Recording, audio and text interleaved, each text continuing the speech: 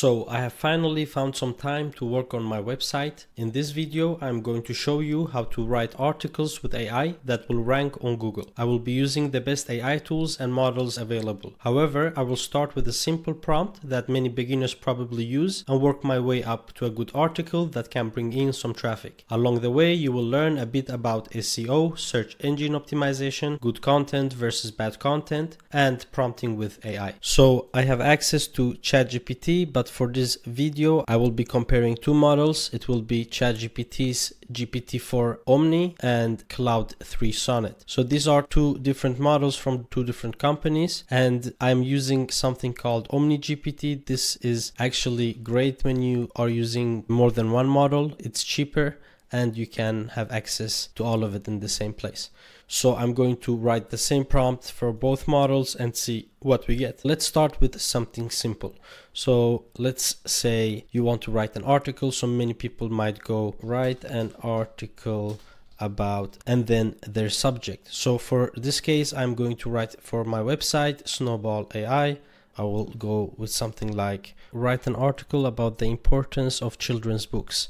So I'm going to use the same prompt here and let's send. So as you see, GPT-4 starts with the heading and with the markdown, but Claude wrote, here's a draft article on the importance of children's books. So this is only a draft. Let's say write the entire article.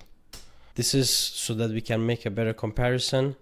And you see here that ChatGPT did better with the headers, but if we compare the entire article, and let's see here how many words we have. So let's copy this, 379 words, and let's copy here. Yeah, 636 words. So this is better when it comes to the amount of output. So a longer article doesn't always mean that it's better, but the big difference between these two models is that Claude has better language and it's more human-like. So you can always prompt it to change the language it's using and so on, but Claude is usually much better. We need to move on and really take out the best of both these models. And this is how you can create really high quality articles that will rank on Google. So now we only use the simple prompt. So let's move on to the next part. In this video, I'm going to go over these 5 steps. So we've already done the simple prompt and comparison of models, and we compared GPT with Claude. So we're not entirely done comparing. We're going to move on to the third step, and we're going to improve the prompt and combine the models to get the best article. So now we're going to make it a little better, and this is done by asking for an outline of an article first. So we can say, give me an outline for an article about the importance of children's books. Let's send it here and here. So this basically gives us an outline before it creates the entire article. So it's much better to do it this way, because then it can think ahead and create more in-depth points about your topic instead of just creating the entire article. So if you remember, when we just told it to write an article about the importance of children's books, it just gave us like 6 headers. But now when we say give us an outline, it creates 10 headers. So if we compare it with Claude 3 with the same improved prompt, we can see that it only gives us 6. So this means that even though Claude is better when it comes to writing, when it comes to the outline, ChatGPT is actually better. So this can of course be changed by writing to Claude, give me an outline for this article with 10 headers, and it will create something that's with 10 headers. But ChatGPT is actually better at writing outlines for an article currently. So if we take this, we can just do this and say write this article.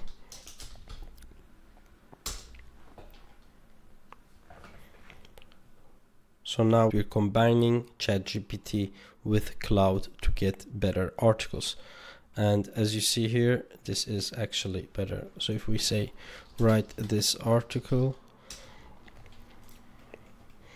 so the new model GPT-4o, it might actually be better than GPT-4, but like the language is much better when it comes to Claude, so I would still rely on Claude.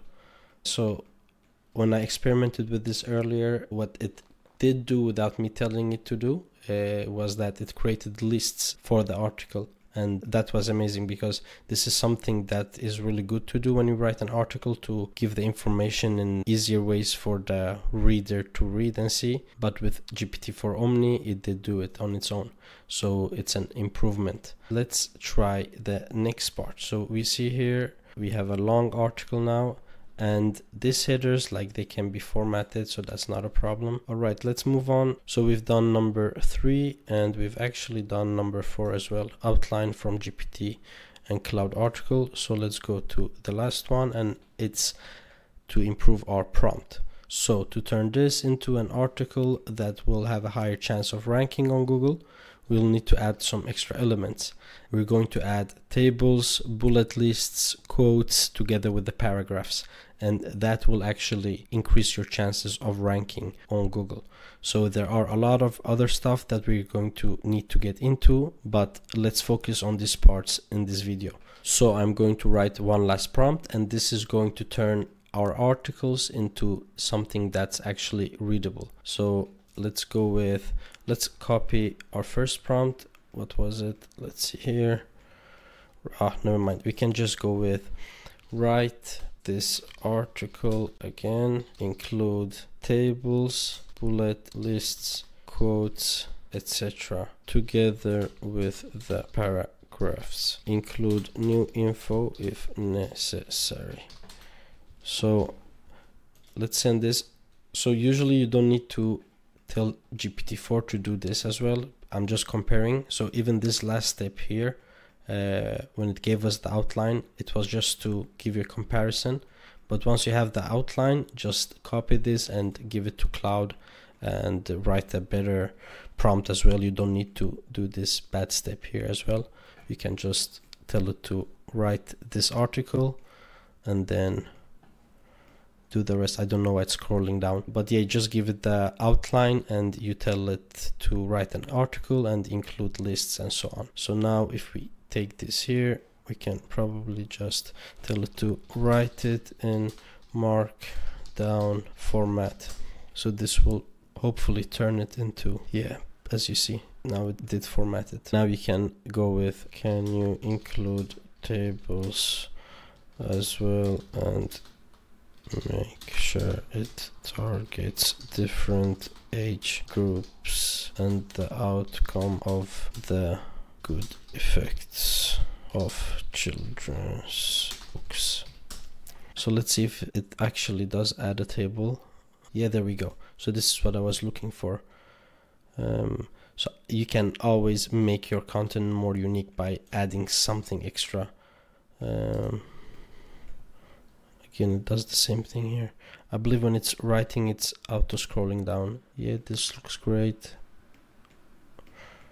So this is a good article.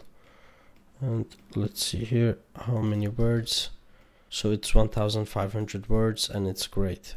So this is something that could actually rank on Google, because you have quotes, you have bullet lists and tables, and we have added an extra element of our own. And always make sure that you read through your content first, so you don't get penalized for mistakes that could have been avoided. Cognitive development, enhanced language skills, emotional development, social development.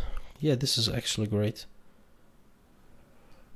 Here we go. Let's see this one. So this is what we added manually. Age-specific benefits of children's books, infants and toddlers, the benefits, early elementary, late elementary, and so on.